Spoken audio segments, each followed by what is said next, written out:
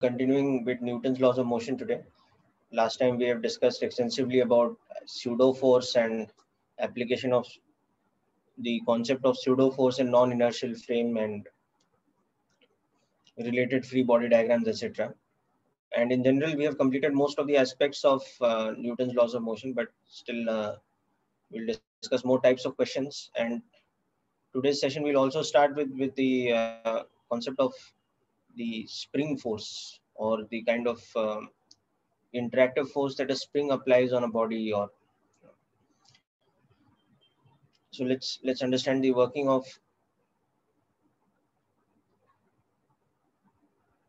springs.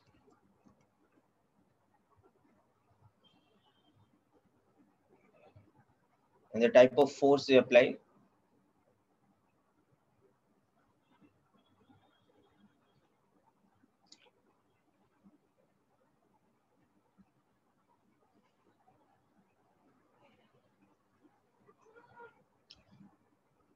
So a spring, as you know, is made of metallic wire. It's made of thin metallic wire which is coiled into the shape of, or it's wound into the shape of a coil like this.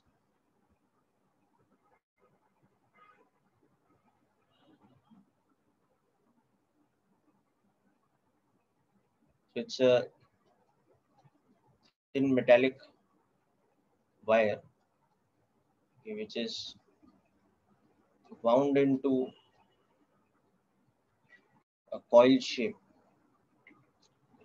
Now, as a result of that winding, and also a result of the so-called elastic property of the metal with which the wire is made, the metallic wire frame, as a result of that elasticity of that metal, the spring has a property that it tends to apply a restorative force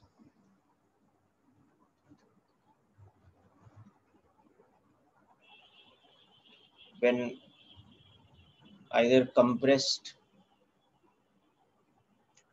or extended. So if this is what we call the natural length of the spring,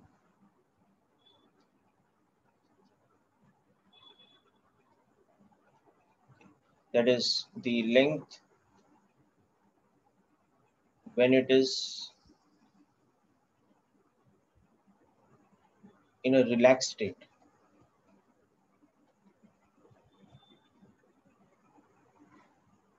That is, no external forces are acting on it. Now, compared to that, if we compress a spring by pushing it with external forces, which are acting inwards like this,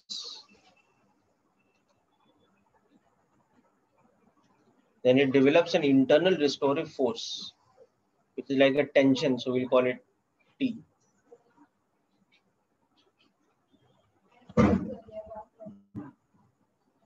So when the spring is in a compressed state,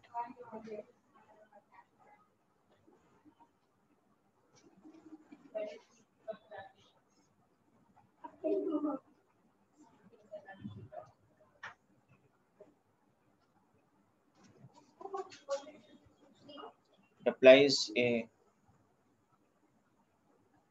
restorative force. We can also call tension T. So this tension or restorative force acts outwards.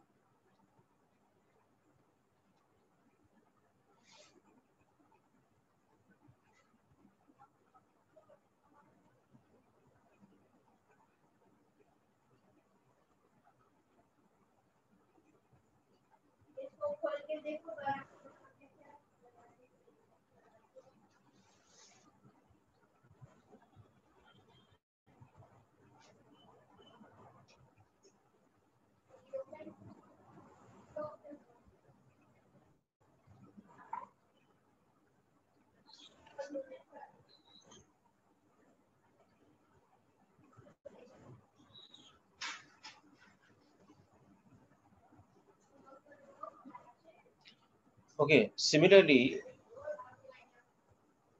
when the spring is alternately extended also, it tends to apply a restorative force. So instead of this, if the spring is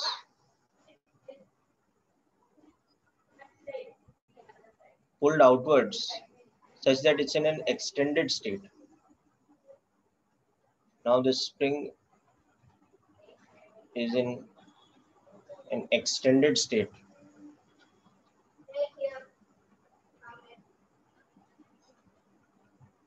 So in this case, it's being pulled outwards with some external force, but the spring itself applies an inward restorative force. So, so the spring develops a restorative force or tension. Okay, now this is inwards in direction.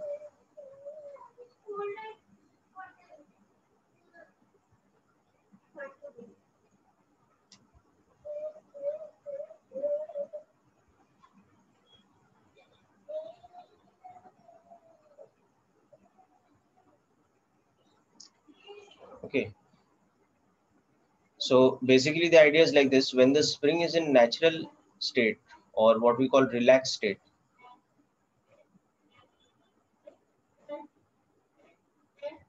there is no tension or restorative force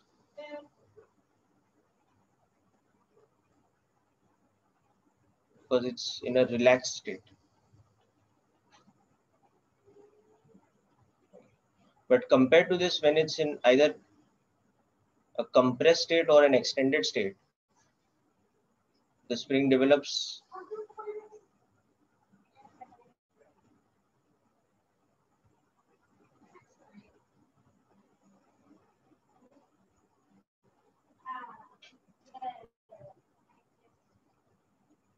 so here it's extended, here it is compressed. So to bring it into the compressed state, we have to apply externally force like this. And the spring internally develops a restorative force which is outwards. So it's tension like this. Okay. To bring it to this kind of state, we have to apply external force outwards. And the spring internally develops an inward restorative force or inward tension like this. So both of these are what we call deformed states. This is the relaxed state. This is a deformed state in which, in this case, the deformity is in the form of a compression. So compression involves an outward restorative force that the spring develops. In this case, the deformity is in the form of an extension. When the spring is extended, it develops an inward restorative or tension force.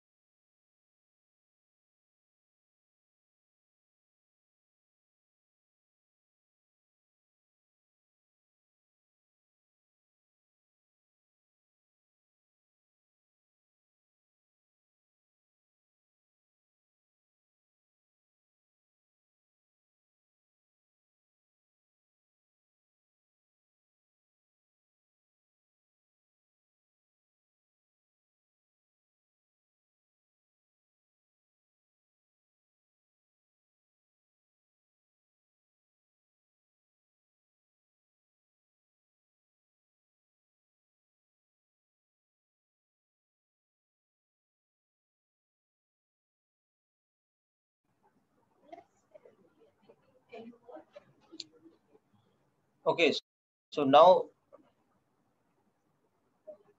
about the restorative force applied by the spring. An ideal spring, okay,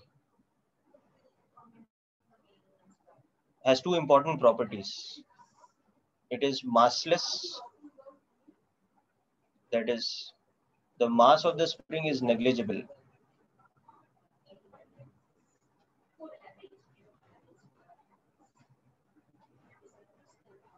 And secondly, it applies restorative force or tension according to a principle called Hooke's law. Okay. So this principle of Hooke's law is that the restorative force is proportionate in magnitude to the amount of extension of or compression. Okay. It is proportional to the amount of compression or extension. So the tension or restorative force becomes equal to a particular constant called the spring constant multiplied by the extension or compression. So here T is the tension or restorative force. Okay. And X is the amount of extension or compression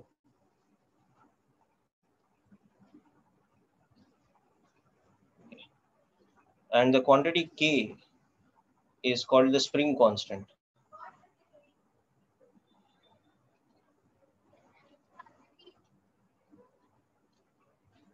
The spring constant, or it is also called the stiffness coefficient. Okay.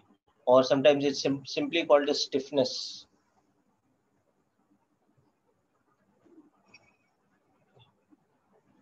of the given spring. Okay.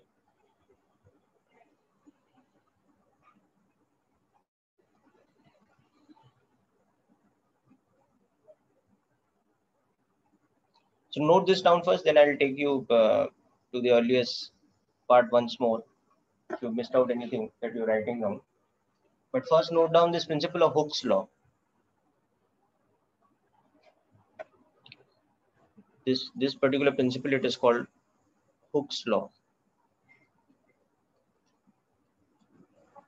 So an ideal spring obeys Hooke's law, and it has the other important property that its mass is negligible.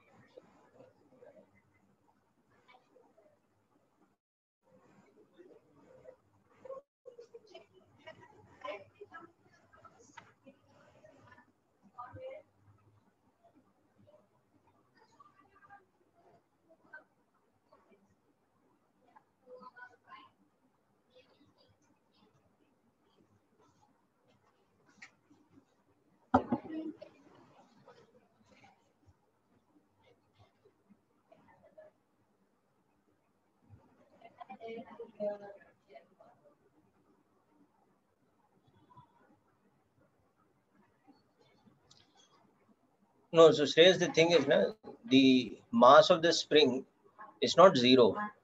So that's what I meant by saying that when we say massless, it basically means that the mass of the spring is negligible. So, you might be in a situation where you are using a spring of mass of few grams to suspend a block of mass of several kgs. So compared to the mass of the block or the other elements in your system, the mass of the spring becomes negligible. That is the condition for an ideal spring. Okay. So there are all types of springs actually. There will be springs whose mass is in the range of few grams. There are springs whose mass is much heavier. For example, if you see, a small spring which is in a mechanical device like a ballpoint pen or something like that, its mass will be not even few grams. It's very negligible. At the same time, you see heavier springs or heavier gauge springs in heavy machinery like the coil springs in automobiles, etc. In the suspension of automobiles, if you look at a coil spring or something like that, its mass is much heavier. But at the same time, the mass of the spring is still very small compared to the mass of the automobile, whose suspension is balancing. So in general, the spring is such a device whose own mass is negligible compared to the amount of load it's balancing. So that is what we mean by saying that it is of negligible mass. So you are correct in saying that its mass is not zero, but the thing is that its own mass is negligible compared to the mass of the other parts of our system.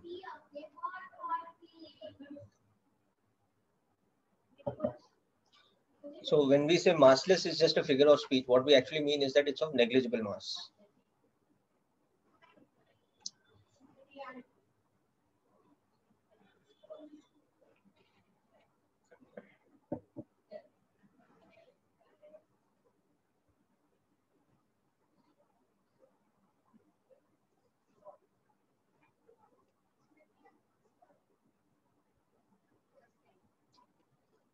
Okay, so let's come back to the concept of the spring constant. So the spring constant itself, this is a physical quantity of a particular spring.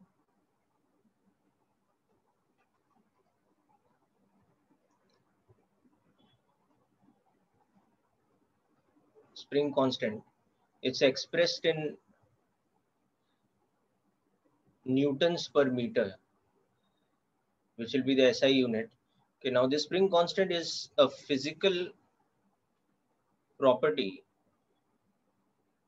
of a spring, which depends on various things, which depends on various factors like the metal used to construct it, okay, the thickness or what we call the gauge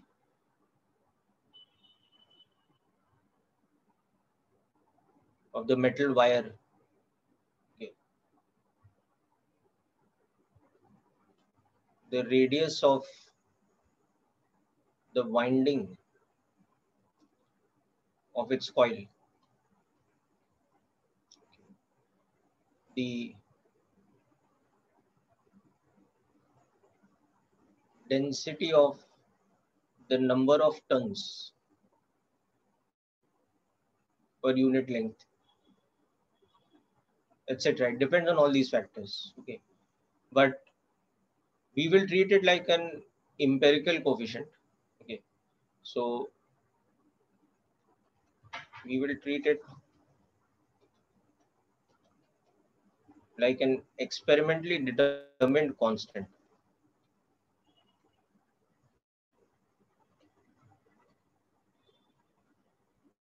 Okay, so we'll just treat it like K is given from the data in a situation. So there's no particular formula for the spring constant. We have to just assume that it is a physical constant that we determine from experimental data in a given situation.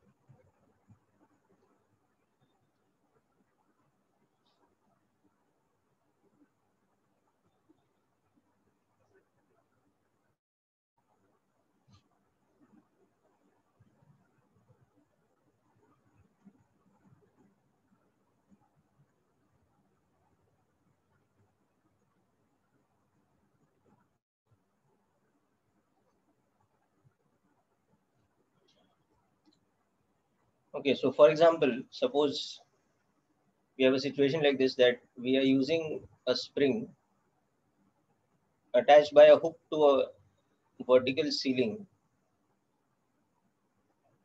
We are using it to suspend a block of a given mass.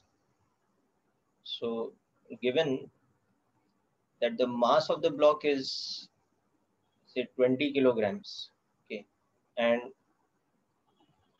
the spring is of negligible mass,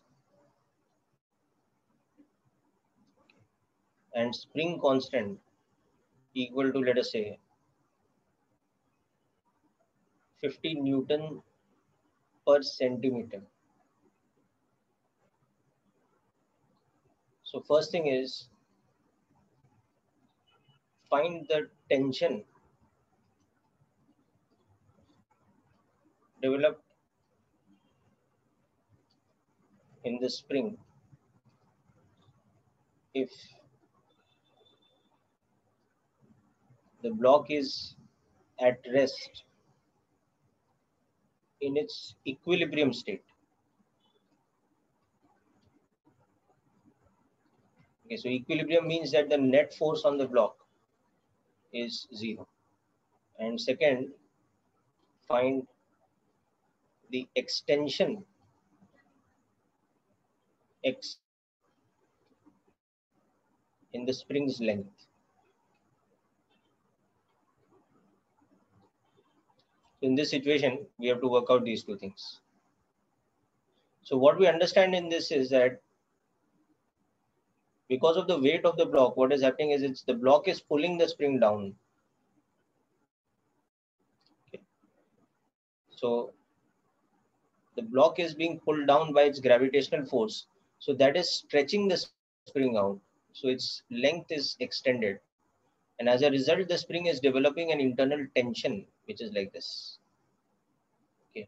And the tension also acts on the hook on the wall. Okay. So that creates like a reactionary force R over here. So if you look at the free body diagram of the spring, you'll see that it is being pulled down with tension and with reactionary force here. And spring itself is applying an inward tension, and that tension is equal to Kx.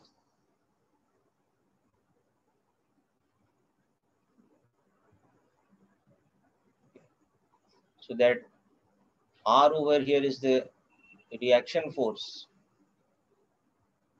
at the hook, okay, and T is the tension or restorative force developed in the spring. So this is the state of the spring. Now, if you look at the state of the block that is below it, the block is at rest. So what is happening is this is equal to mg. This is the force with which the block pulls down the end of the spring.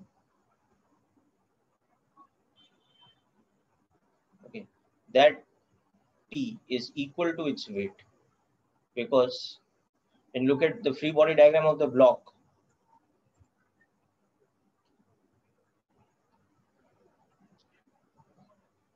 you realize that the block is experiencing this tension, which is balancing its weight because its acceleration is zero. That's why we have this. The acceleration of the block is zero. Okay. So first of all, the restorative force in the spring or the tension is equal to the weight of the block.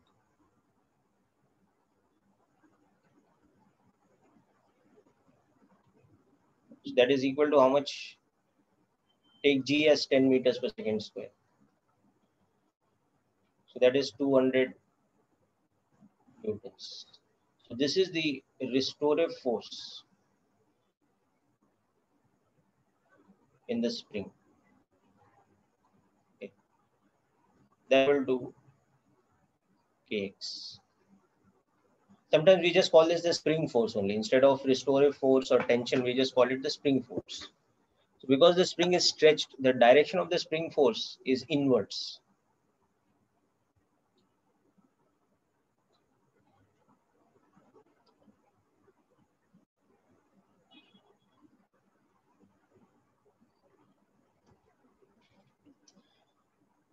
Just complete this question now. The second part, the extension in the length of the spring, x, we have to calculate. So for that, the spring constant is given to us. It's 15 newtons per centimeter. So just move that out now.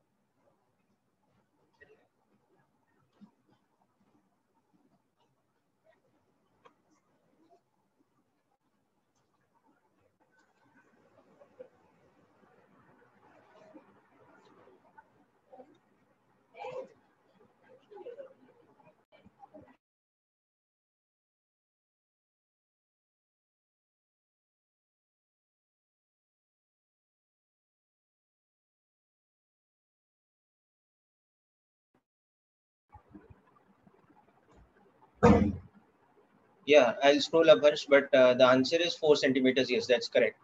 So the second part of the question, we have to find the extension in the spring. So that's just formula based now. We have to find out x. So you have this equation here. Just use this. And in this equation, K is given to us to be 50 newtons per centimeter. That was given. So x, Kx is equal to mg. So x will become equal to mg by k. So that is 200 newtons divided by 50 newtons per centimeter. So we need not convert to SI unit also. We can just keep it in this hybrid units, Newton per centimeter. So you should understand that 50 newtons per centimeter is actually the same thing as 50 into 10 raised power 2 newtons per meter, because 50 newtons divided by 1 centimeter is 50 newtons divided by 10 raised power minus 2 meters. So it is 50 into 10 raised power 2 newtons per meter. But here we need not convert. We can just keep it this way, because then we get x in centimeters. We get x as 4 centimeters. So that is the extension of the spring. This is the extension of the spring. Okay. So hope this calculation is clear to all of you. Just make a note of this and we'll look at some more examples. So also after this, we'll be doing some questions from H.C. Verma exercise of Newton's laws of motion. So if you have any doubts or any questions that you want to discuss from H.C. Verma in particular, you can send it to me in the text message. I will discuss those questions in detail.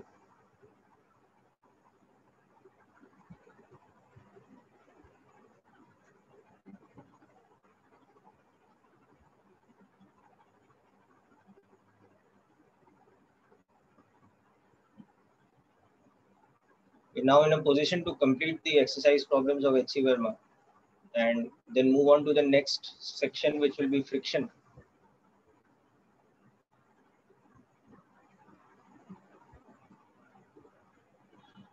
So which is the part you wanted to note down again, Harsh? This was, yeah, you can send on WhatsApp also, but you can send on either the text message here or WhatsApp, whichever.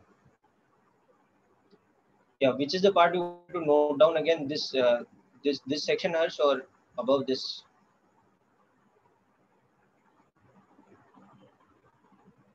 This part, okay, okay. Finish writing this down then, and send me any questions you have for doubts. I'll do a couple of more questions on springs, then we'll come to your doubts.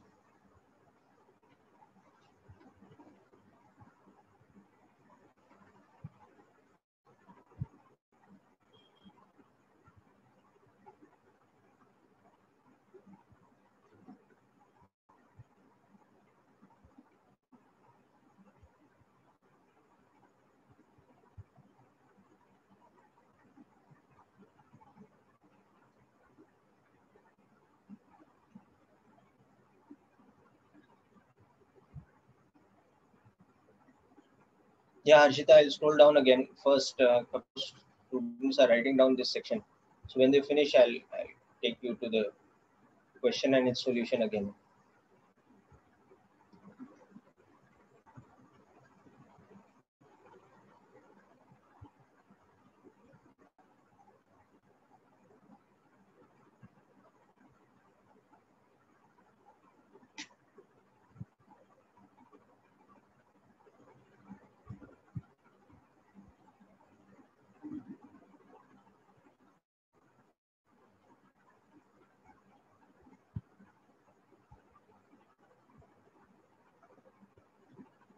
Okay, so Harsh, are you done with this section?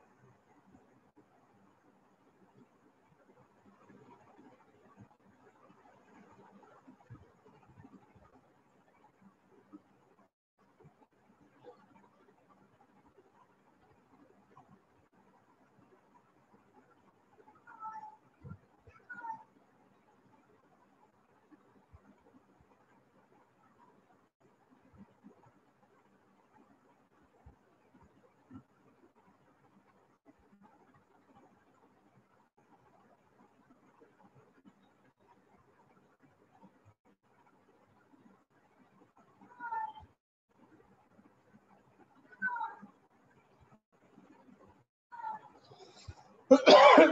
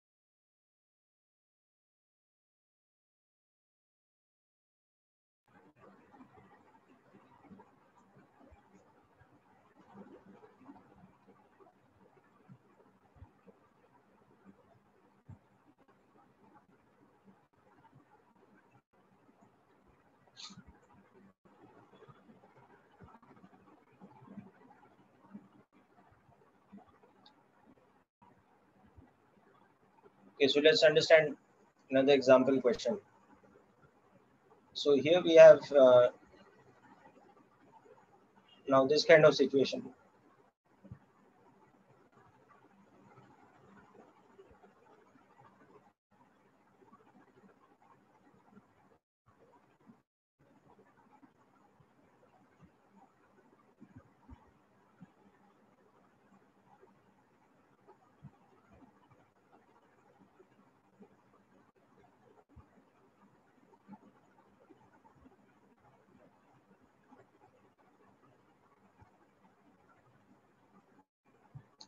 We have an ideal spring which is connected to a massless thread. Okay. And on the other side, the thread is connected to a block like this.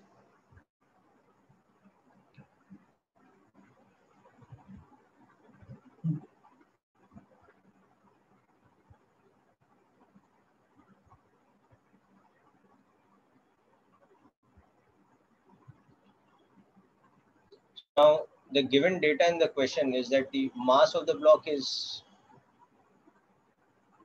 50 kilograms. Acceleration due to gravity is 10 meters per second square. And when the block is in equilibrium, okay, the extension of the spring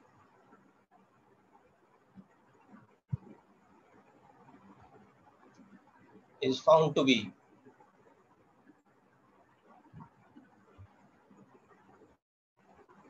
let's say, 4 centimeters. So first thing, find the value of the spring constant.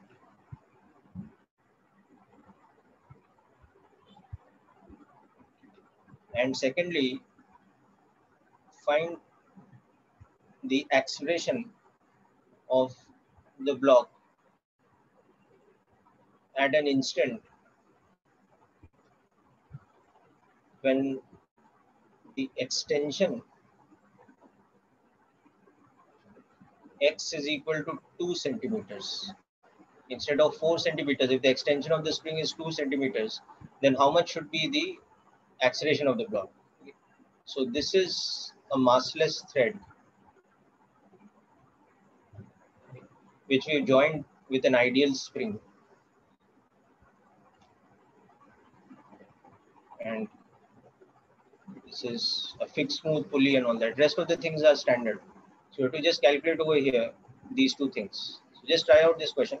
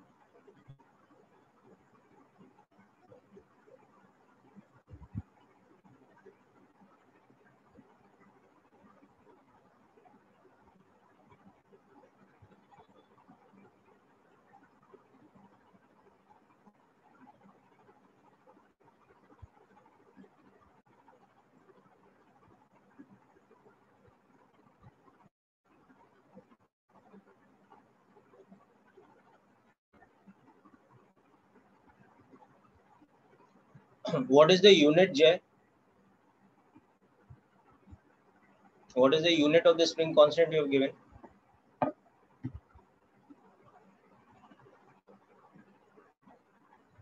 Your answer is correct, provided you know the correct. Yeah, that's good. That's correct. Now come to the second part.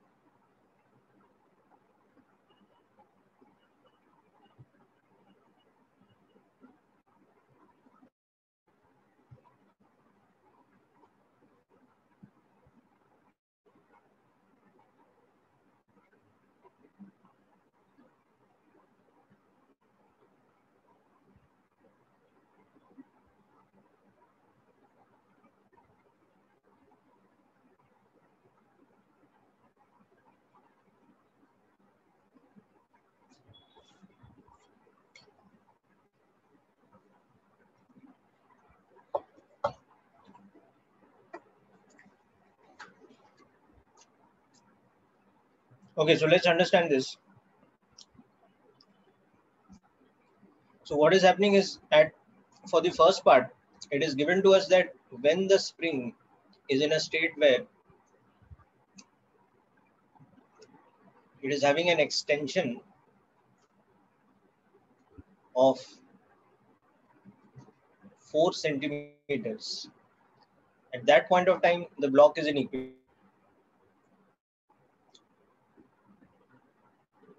For this value, the block is in equilibrium.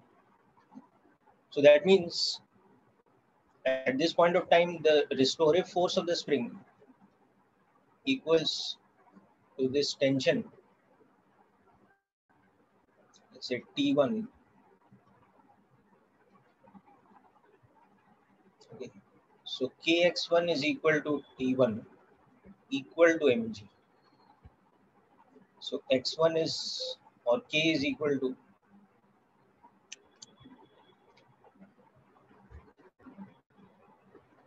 mg by x1. So that is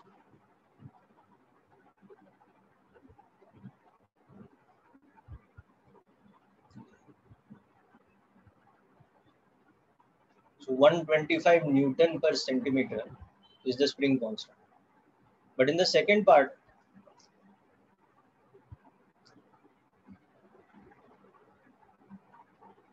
yes, that's correct. So this is the same thing as saying that K is equal to Newtons per meter. So that's also correct answer. You can write it like this also. Both are correct. Okay. Now for the second part, what is happening now is that in a different situation, the extension of the spring is now only 2 centimeters. Okay. So in this situation, the tension will be different compared to the above situation. So the block will have some kind of acceleration. So that's what we have to find out. So here the spring force is becoming less. So accordingly, the tension in the thread is also becoming less. So the tension is becoming less. That means at this point of time, the weight must be, okay, because x2 is less than x1. It means T2 is less than T1. Therefore, the block accelerates downwards. So now you have to just find out the acceleration.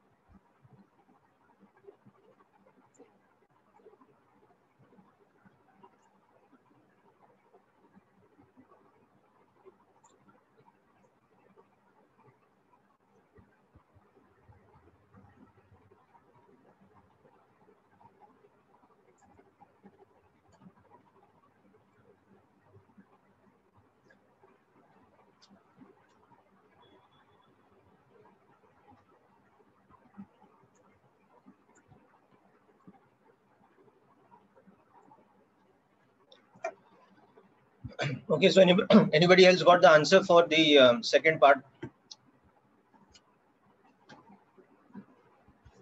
Clamp is a device that is used to hold something, like a hook, or like a pulley is attached at its axle through a clamp. So it is like a pin, or a hook which is used to hold an object to a surface.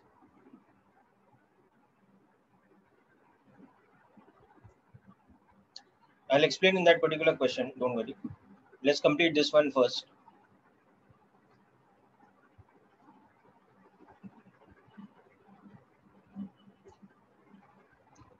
Okay, so here what is happening, see, the tension T2 is equal to Kx2 now. Now K we have already seen is 125 newtons per centimeter, or 12,500 newtons per meter, whatever. Okay, and X2 is given to us as 2 centimeters now at that instant. So the tension in the string becomes 125 into 2. It becomes 250 newtons. Okay. So now you look at the free body diagram from the block. So its weight is 500 newtons, but the tension is only 250 newtons. The mass of the block is 50 kg. So its acceleration is like this.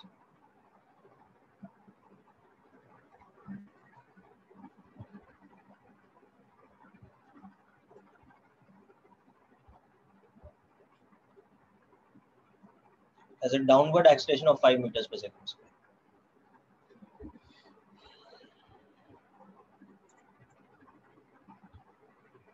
So as it goes down, the spring will continue to stretch, and as the spring continues to stretch, this acceleration will become lesser and lesser, because the tension is increasing in the spring. So by the time the extension of the spring changes from x2 equal to 2 centimeters, it's having an acceleration of whatever 5 meters per second squared downwards. By the time this stretches further to x1 equal to 4 centimeters, the acceleration would have become 0, because the tension would have increased to 500 newtons.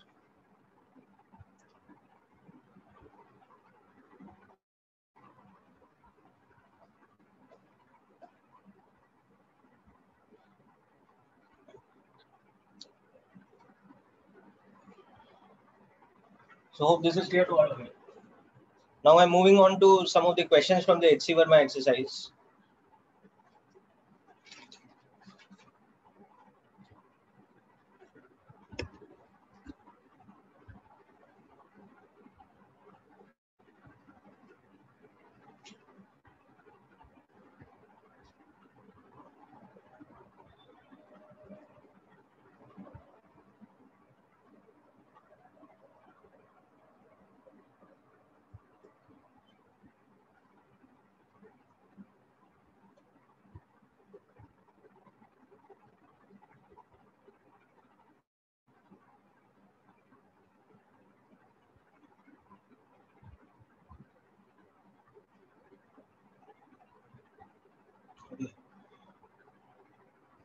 So I'm starting with question number 6.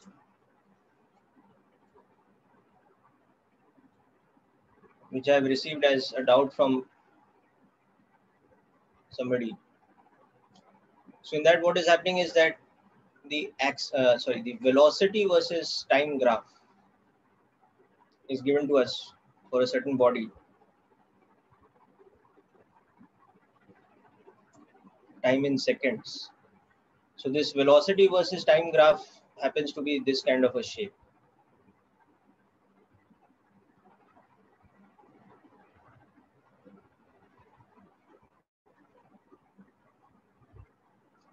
Okay, so it starts from rest at t equal to 0, as you can see, and the velocity increases to 15 meters per second at a time of 3 seconds.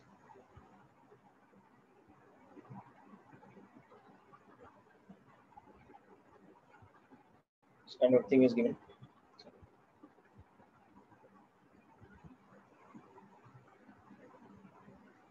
Then it's given that it's constant till it's 5 seconds.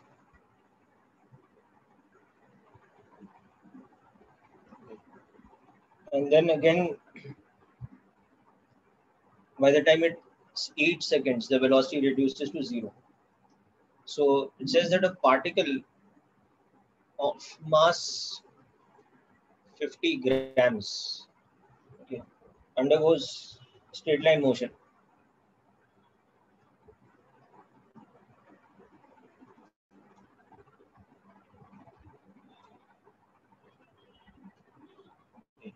With V versus T as shown. So we have to find the net force acting on it at various instants of time. Find the force or the net force on it at t equal to 2 seconds, t equal to 4 seconds, and then again at t equal to 6 seconds. This is a very simple question, which is just about the basic application of Newton's second law. This question, we have to just use the concept that the net force is equal to mass into acceleration. So we have to find the acceleration. How to find acceleration from velocity time graph? Okay. Acceleration is instantaneous velocity, rate of change of velocity with respect to time. So this is nothing but the slope of the tangent. Okay. In the velocity time graph, there is nothing but slope of tangent of v versus t, the acceleration. Okay. So at t equal to 2 seconds, you can see that you're part of this graph. So this slope is how much? So at t equal to 2 seconds, you can see the acceleration is, we can equate this with delta v by delta t because it is a straight line.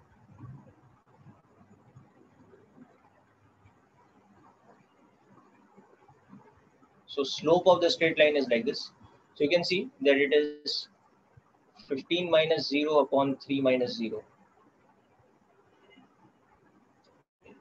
So it is 5 meters per second square. So therefore, force will become this mass,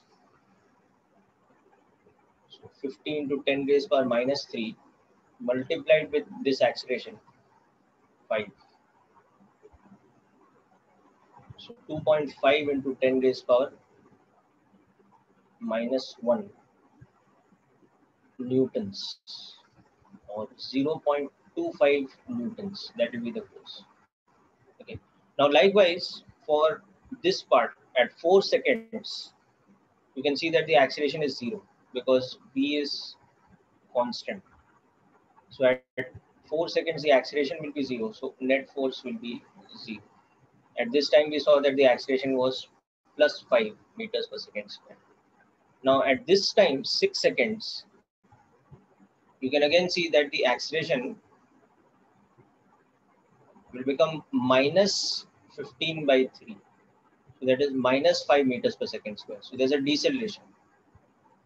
Okay, so the magnitude of the net force will be the same.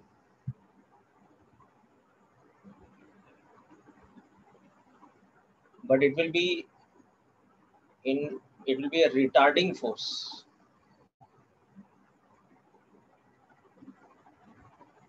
So it is opposite to velocity.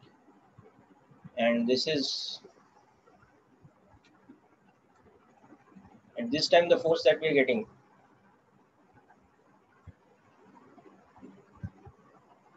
it's an accelerating force.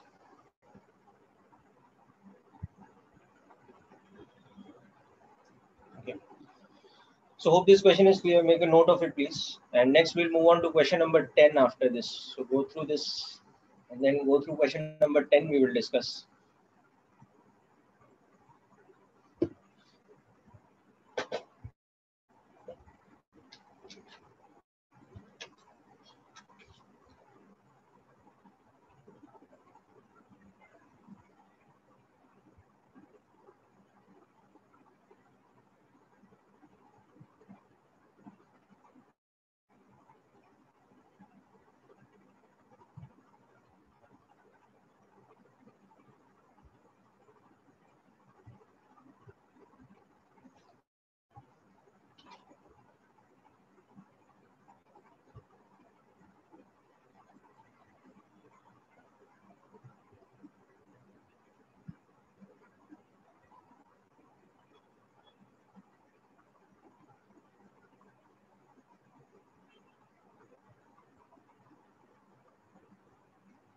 Actually, we'll also go through question number 8. Okay. We'll go through question number 8 and then question number 10.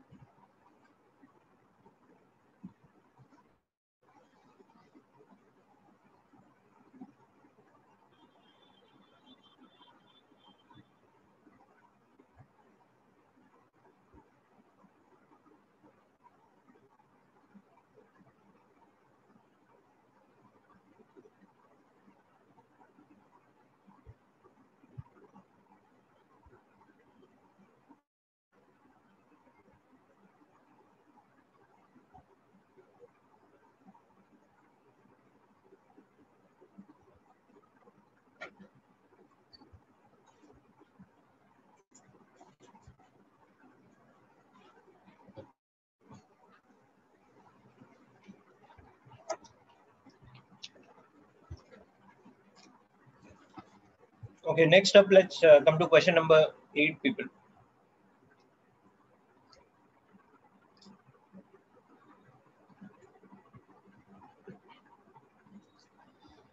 So it says that you have like spherical raindrops, which are of certain mass given.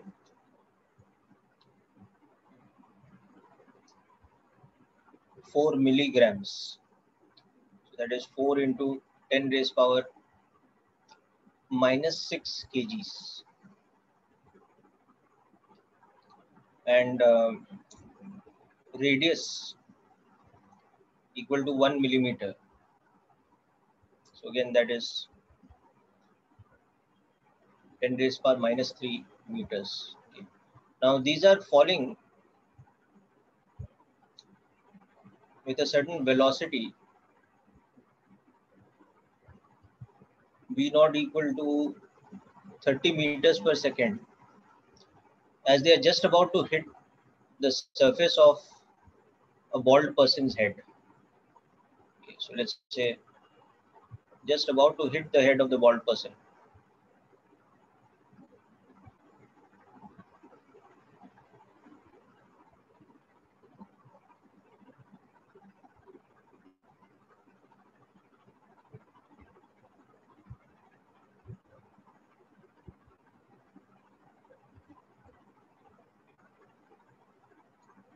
It's also given that by that time the raindrop comes to rest, what happens is that it has traveled a distance of equal to its radius against the, so it will kind of squash against the bald head. So by the time it comes to rest,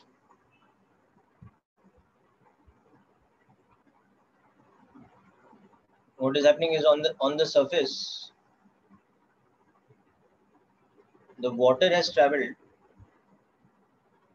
a displacement which roughly equals to, from its initial state when it was moving with a velocity v naught to its final state where its velocity is 0, it has traveled a displacement equal to the radius, or 1 millimeter.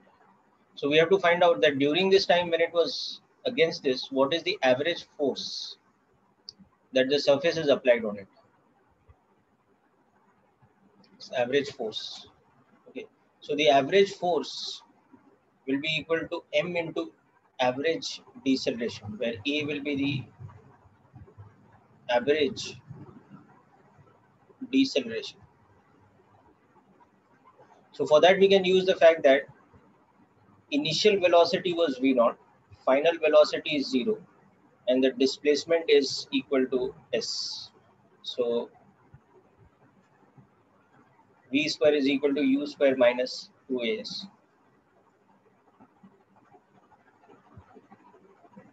So in this case, it is 30 square upon 2 into 10 raised power minus 3. So it is 9 by 2 into 10 raised power 2 plus 3, so that's 5 meters per second square. So this is the average deceleration. So from that, now we'll get the average force as mass into this average deceleration. So the mass is this much, 4 into 10 raised power minus 6 kg, multiplied by the average deceleration, which is 9 by 2 into 10 raised power 5 meters per second square. So this becomes 1.8 newtons. This becomes the average force.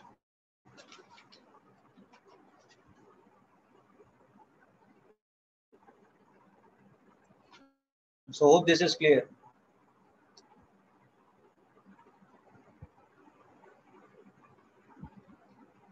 I'll come to the 10th question after this, we'll discuss.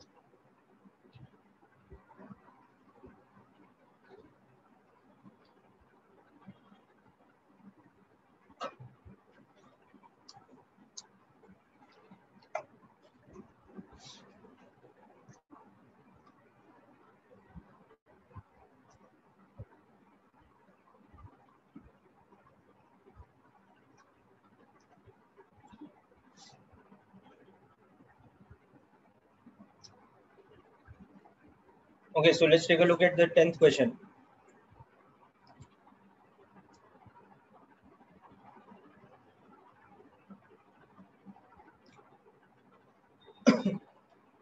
So the situation shown over here is like this. We have a block which we placed on a smooth horizontal surface, but the block is also connected to two springs.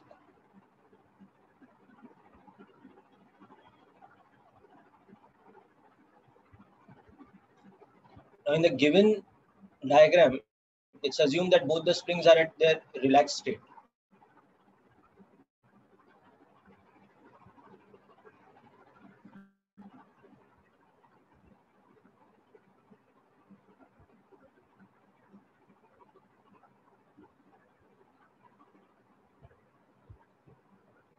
So this spring has a constant K1. This has a constant K2. This is a smooth surface. Now over here, both of these are at natural length. This one is at its own natural length. This one is at its own natural length. Now it's saying that if we displace the block from this given position to x on either side, what will be the acceleration of the block? So right now you can see in the above diagram the acceleration is 0 because both the springs are having 0 tension. But if I displace it by x like this, so now the block is somewhere here. So what has happened is that this spring, this has got stretched. This has become L1 plus x. And this spring here is got compressed.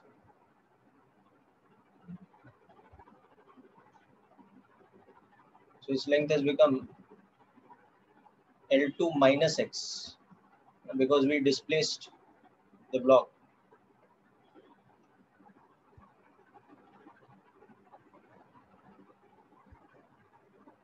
By x like this from here to here. Okay. So what will happen is that this will apply an inward tension. So that is K1 x1, and this will apply an outward tension.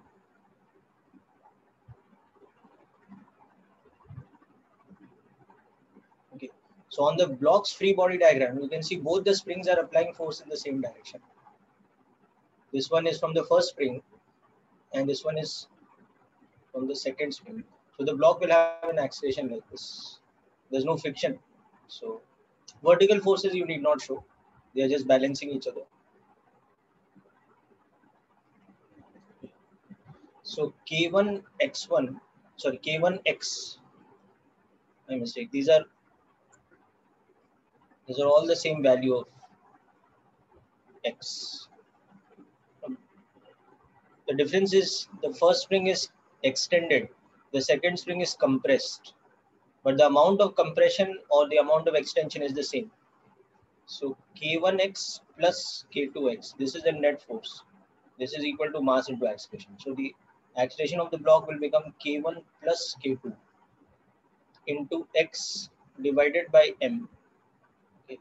And you'll understand that the direction of E will be opposite to the direction of x. Okay, so you can see that when we displace the block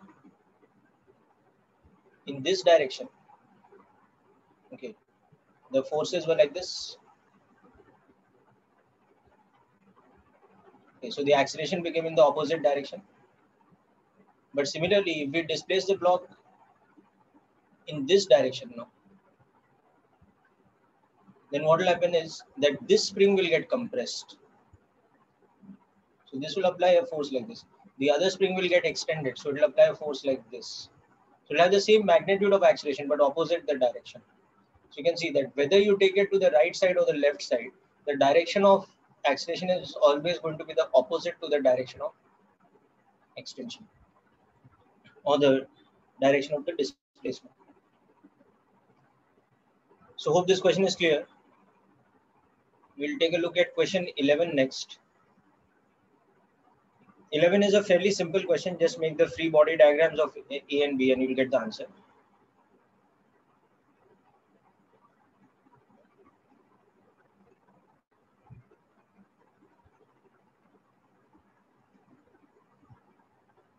We'll just give it a try and I'll put up the FPDs in a moment.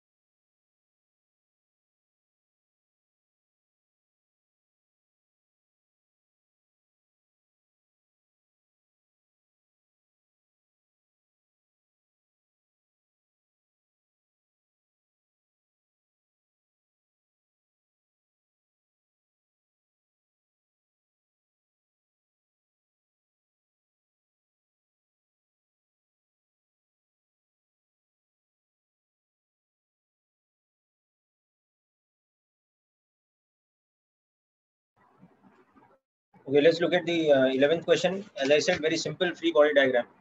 So what you have to understand is that when you are applying the force on the block A, the block B will not have a tendency to move it, because there is no friction between A and B. So directly you're not applying any force on B. You understanding? Directly only applying force on A, and therefore only A will accelerate.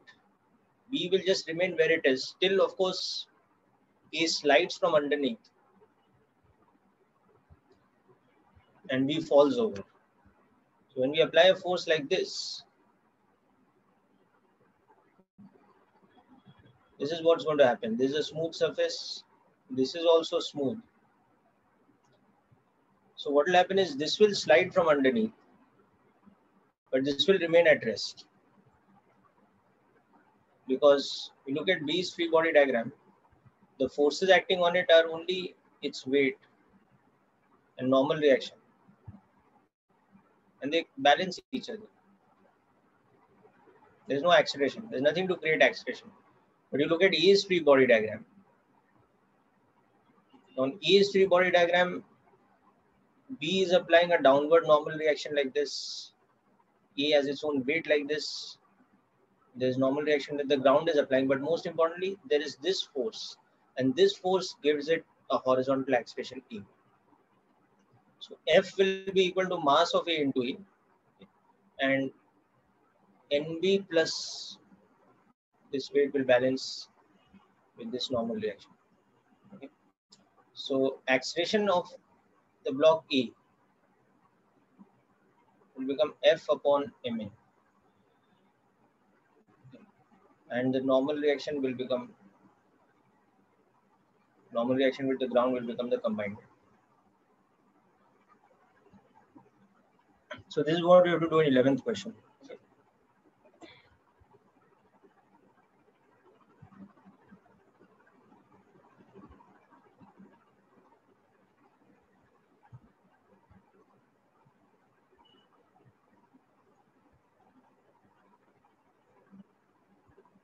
Okay, next I'm going to come to a question sent by Harshita. This is not from HCB, but I'll just explain the question. So here what is happening is, says that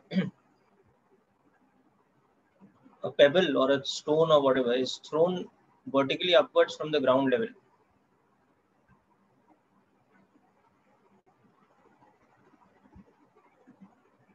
So let's say the mass of the stone is M and you throw it like this. So it's on its way up like this. So as it's going up at some point of time, and then after some time, it's on its way down. So we have to find the net force and the direction of the net force during the upward journey, during the downward journey, at the highest point. Okay.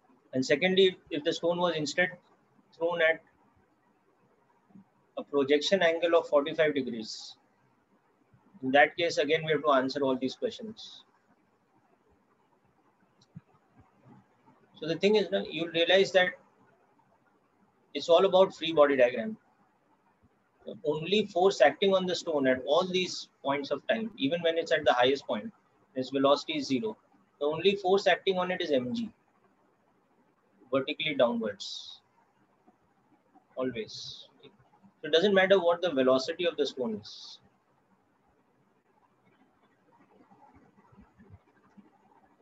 Everywhere, once it is in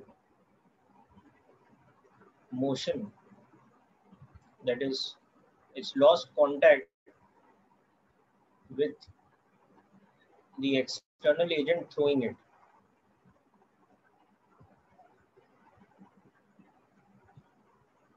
Once it loses contact, then the net force acting on it is only mg.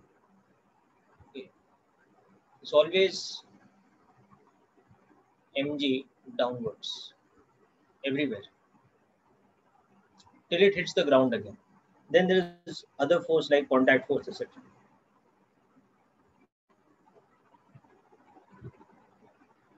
So the net force acting on the pebble, Harshita, always is equal to mg in magnitude, and the direction is downwards. Hope the question is clear, better.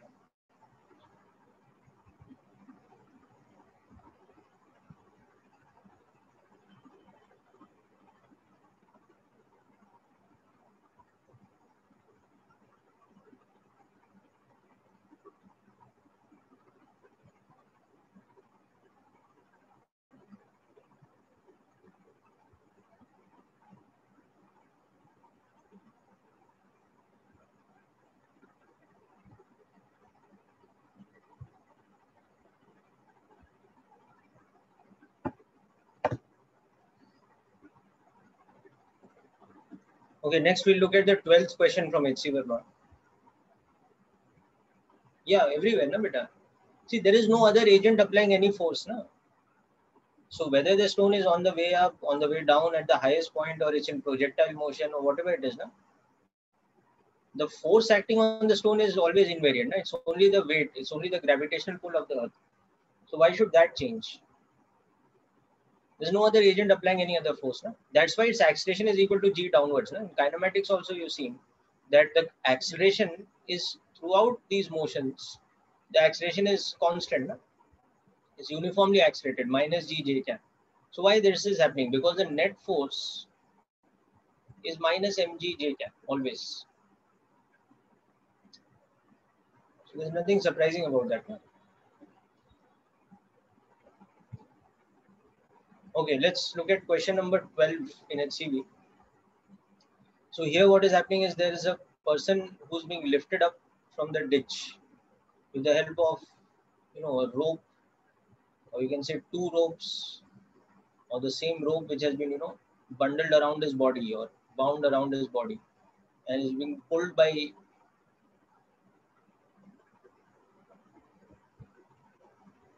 two external agents over here.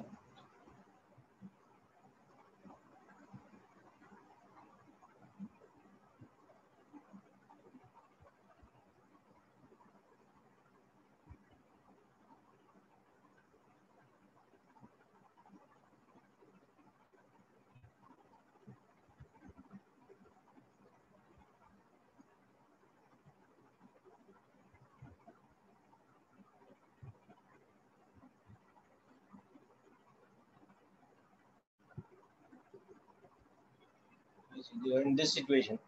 Now one person is pulling from this side with some kind of force. Another person is pulling from this side with some kind of force. So you realize that if this is going up at a very slow speed, but going vertically upwards, these forces will have to be symmetric, because on his body tension will have to act like this, which counterbalances his weight, and he's going very slowly, so he's going at acceleration almost tending to zero. Okay, so if the angle of these two tensions with respect to the vertical is theta, then on the person's free body diagram you can see that his weight and the two uniform tensions on either side, they are acting like this, where this angle is theta. So whatever force is being applied from both these sides, that is equal to the tension on either rope or either side of the rope, and 2t cos theta minus mg is just about tending to zero, because the acceleration is tending to zero. So tension is mg upon 2 cos theta. Okay. And that's the same thing as the force. So you can see that as he is going up, okay, theta will be increasing. Okay. So he's going from this position initially, so after some time he is at this position. So you can see that theta is increased now. So this angle theta, it's increasing as you're going up. So theta will increase means your tension or F will also increase. Sec theta, 1 by cos theta. So as theta increases, sec theta also increases. Therefore, the force increases as the person goes up. The amount of force you have to apply to keep pulling him up will increase as he is coming further up. Okay. And now numerically you want to calculate this. So this distance was given to us as d. Okay. And this is given to us as h. So you can work out theta from the geometry of this triangle. From the geometry of this triangle, you can work out this theta. This is d by 2 and this is h. So sec theta will become square root of h square plus d square by 4 divided by h. So you can substitute sec theta as like this, hypotenuse upon base. So you can also write f as mg by 2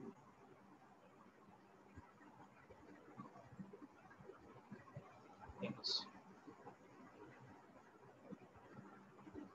So here also you can see that as he goes up, h is decreasing. Therefore, that term now f is increasing because here the denominator is decreasing. So this term is increasing.